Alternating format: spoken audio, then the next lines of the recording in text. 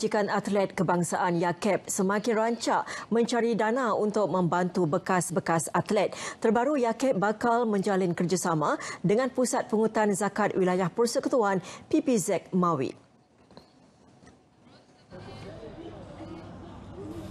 Menurut Ketua Pegawai Eksekutif PPZ Maiwp Ahmad Syukri Yusof, YAKEB dipilih bukan sahaja sebagai ejen kutipan harta atau zakat, tetapi menyampaikan mesej dakwah kepada pihak-pihak berkepentingan.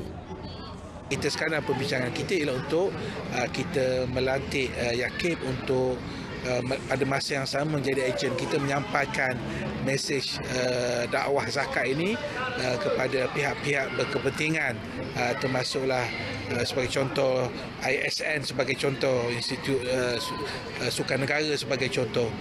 Bagaimanapun, ia masih di peringkat perbincangan dan akan dimuktamadkan dalam masa terdekat. Sementara itu, Pengerusi YAKEB Datuk Nurul Arifin Abdul Majid menyambut baik kerjasama tersebut. Malah pihaknya turut pernah mendapat bantuan zakat daripada Zakat Selangor dan Terengganu. Katakan kita berjaya mengutip zakat daripada YAKEB dari bekas atlet, kita akan salurkan semula kepada bekas-bekas atlet, asnaf lah terutama, untuk membantu mereka.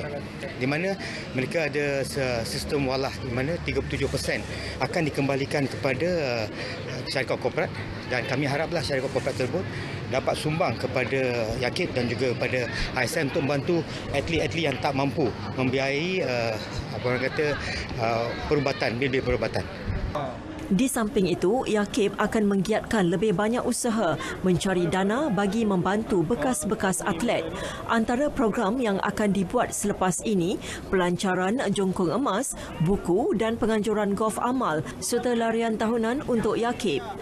Datuk Nurul dan Ahmad Syukri ditemui pada perlawanan bola sepak amal antara PPZ Maiwp dengan YAKEB malam tadi.